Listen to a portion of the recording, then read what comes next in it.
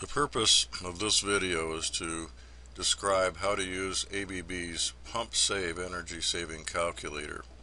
And as you can see, this is based on an Excel spreadsheet. The white cells are cells that you put your input in, and the yellow shaded cells are the results that the program calculates. So after selecting the appropriate language and then the measurement units, either metric or US, I've selected US, we need to enter information that would be pertinent to your application. Here we have 62, which is the correct number for the density of water. This static head here is the difference between the suction elevation and the discharge elevation of any given pump, which we've nominally entered in as 1 foot. I've put in 500 gallons per minute here as my flow rate. Of course, I could put anything I want in, 750 gallons. Put that in. This efficiency from the pump curve we're saying is 88, and we're saying that the nominal head to produce 750 gallons per minute from this pump curve would be 33 feet of head. Or to convert that to PSI, we'd take 33 times 0.433.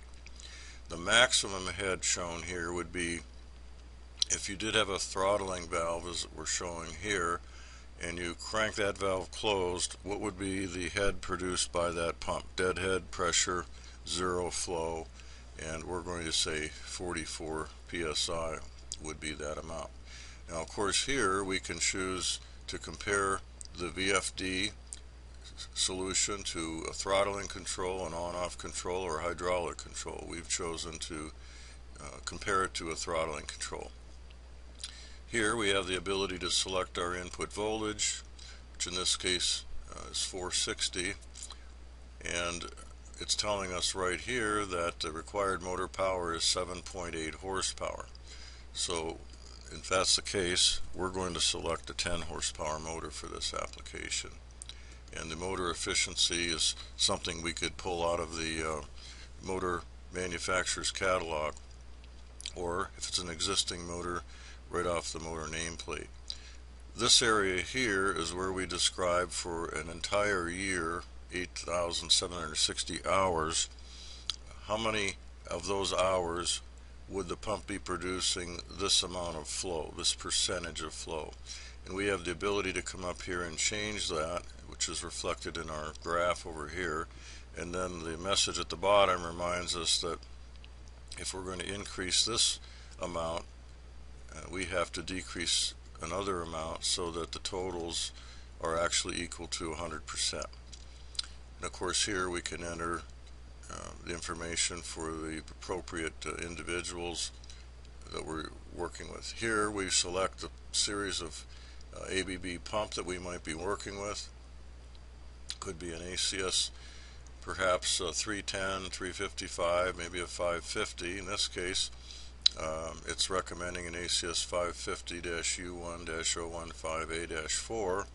If we click this button, it actually copies that model number to the clipboard, so we can put it into an order that's addressed to Technicon. Here we have, of course, the saving percentages. We're saving 54%, and this is calculating the annual energy consumption.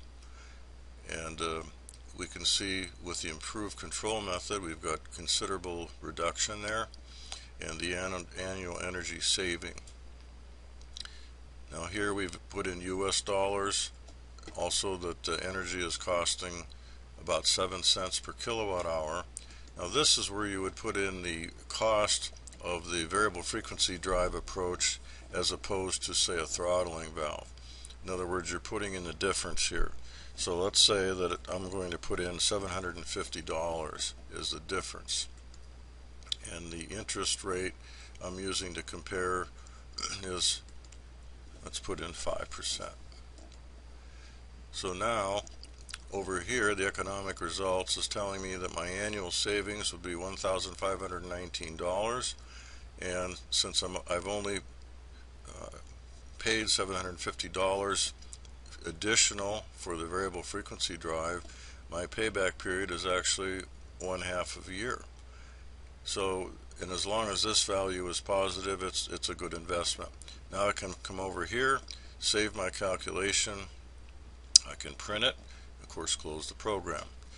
So you can download this program from our techniconIEC.com website under Technical and Engineering Data tab on the left hand side of our website. And we thank you for watching the video and hope you will come back for our next video.